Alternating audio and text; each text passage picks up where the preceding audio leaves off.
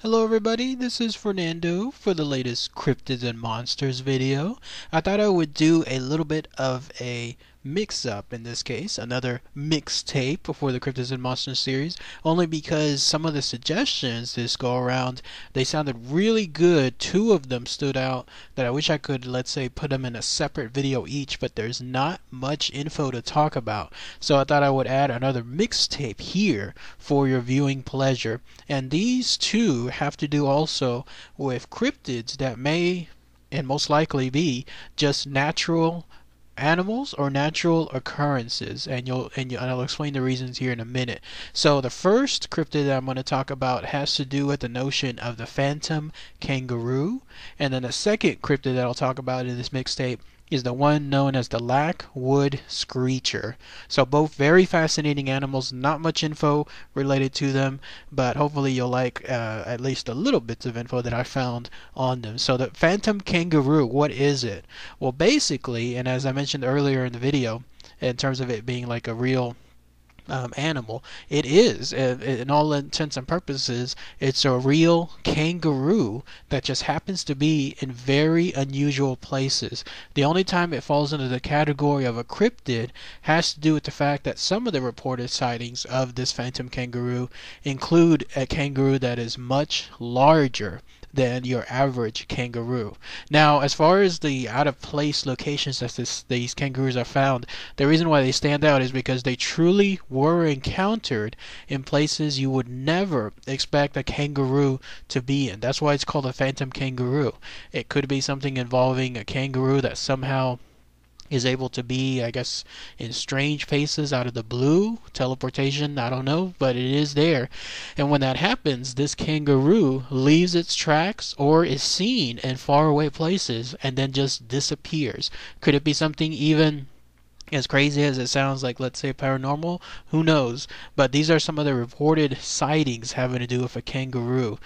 During 1899, apparently there was a strong tornado there in Richmond, Wisconsin, and there was a lady there that was experiencing a tornado, but much to her shock, she actually saw something even stranger. She saw a kangaroo coming, bounding and leaping across her backyard. So two amazing sightings all at once, because this is Wisconsin we're talking about. There's no kangaroo, there should be no kangaroo populations, and yet there one was scurrying about her backyard, probably trying to get away from the tornado.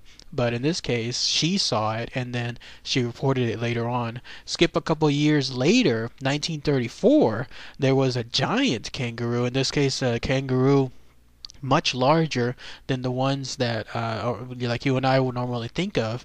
It was found in Hamburg, Tennessee. So again, another location where there should never be a kangaroo around, but there it was.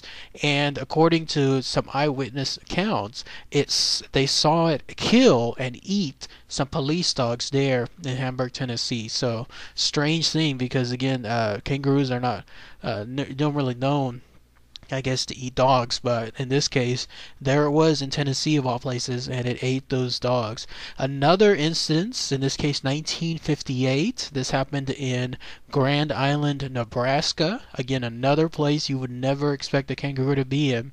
There was a guy by the name of Charles Wetzel. He saw a kangaroo in his area, and not only that, but he happened to be in his cabin home.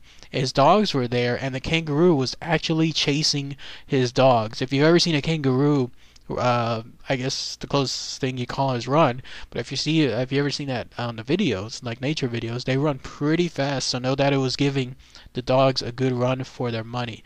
Another incident occurred also involving police-related stuff. In this case, two policemen, a guy by the name of Leonard Siagi and another one by the name of Michael Bryan, they saw a kangaroo in all places in an alley, like your average city alley, the type of alley that you and I probably see in those noir type films, your average New York setting, that kind of stuff.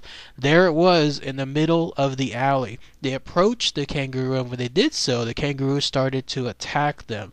Now, the story said that they actually tried to handcuff the kangaroo, which I don't know about that part, but at least with regards to the kangaroo, they definitely saw it there. So those are just some instances with regards to strange notions of the kangaroo as far as this phantom kangaroo. Is it real? Most likely it is, because obviously the quickest thing that some people can think of is they're escaped zoo animals, like zoos, especially traveling zoos. They go about like the circuses, they go about various places. They could escape in some places, and when they do so, they're trapped there in an unknown world of sorts. So could that happen? Yes, that could. Or they could actually be pets as well. So anything involving someone owning a kangaroo, which I don't know if that's exactly legal here in the US or not. Someone might have to clue me in on that. Probably not, especially considering it's an exotic animal. But somebody probably had them and then they escaped. And when that happens, especially if there was, let's say, male and female, then they were able to create a family of sorts out there in places they normally would not be. Another thing involving the kangaroo is it could be a previous species that is thought to be extinct but is now still there, like much of the other cryptids that are long lost, or in this case have lived for a long time. People think that they're extinct, but they're not. In this case, it's a short-faced kangaroo that's called the Procoptodon. So it could be a kangaroo, a long species of kangaroo that has been able to survive all these years. So that is the first cryptid. The second cryptid we're going to talk about, there's even less information related to it. It's called the Lackwood Creature or Screecher, and it's found up north. You have to go to Quebec, Canada, in order to encounter it. The thing with this Screecher is there's no known sightings, no known drawings, visualizations of the creature, let alone anything involving actual video. Instead, the reason why it's called the Lackwood Screecher is the only known existence of it happens to be its really frightening screech that it has. It's one of those screeches that apparently if you hear it out there in the woods, you will absolutely be terrified and mortified at hearing this. The way it's described is it's an almost metallic screech. It is so frightening that people have described it as being absolutely bone-chilling. Not just that, but with regards to the screech, whenever it reaches people, it has an inadvertent effect where it creates a like painful, I guess almost like a migraine or a throbbing sensation in someone's head, and to the extreme effect, I guess if you're close enough to this creature, then it has the ability to make nosebleeds, nausea, and in some cases people even vomit. You're looking at what's called an echolocation frequency. I guess somebody was able to actually track this screecher and capture it, at least to create like a visual representation of its screech. And that's what you see there. Here's another picture of it, which showcases the, I guess, frequency wavelengths associated with this creature, whatever it is, the way it works. So that way, whenever it does its infamous screech, then you'll see the pattern of how that screech moves forward. But the other interesting physical characteristic of this creature, and you'll know that you'll be within its proximity, is if you come across any strange, I guess, white looking stuff that almost looks like dandruff, it is apparently from the Screecher itself. It's the dandruff of this monster, and the way it works is it's highly poisonous, I guess, because if you ever come in contact with it, again, this is in Lackwood, Quebec, Canada, so if you ever see this strange looking hair, or in some cases I guess piles of this strange looking dandruff, it's advised not to touch it, because if you ever come in contact with it and it gets into your skin, it'll cause extreme irritation, blistering, in some cases even peeling. And in the most extreme cases, the skin peels so much that it'll cause bleeding and then permanent scarring. So it has a very nasty side effect.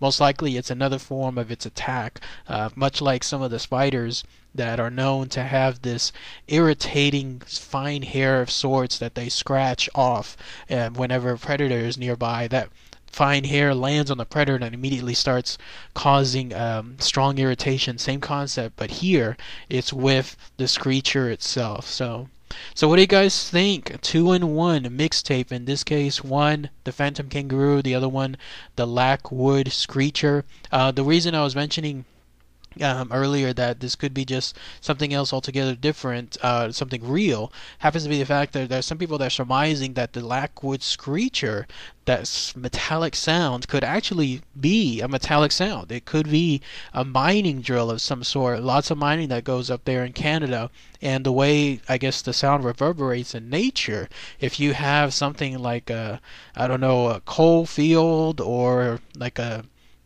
gold field or a gold mine, and they're using those large powerful machines, and then they're doing the, I guess, metallic screeching with the parts, the way that sound carries over the field itself, because there's no barriers, there's no buildings, it just carries over and over for miles and miles. By the time it reaches someone, it sounds different from what the original sound source is. So some people believe that the Lackwood Screecher is none other than your average mining company or your average mining field going about its business, but the sound is misinterpreted as something else. So, and then again, same thing with the Phantom Kangaroo. It could just be that it's a kangaroo, a real life kangaroo of sorts.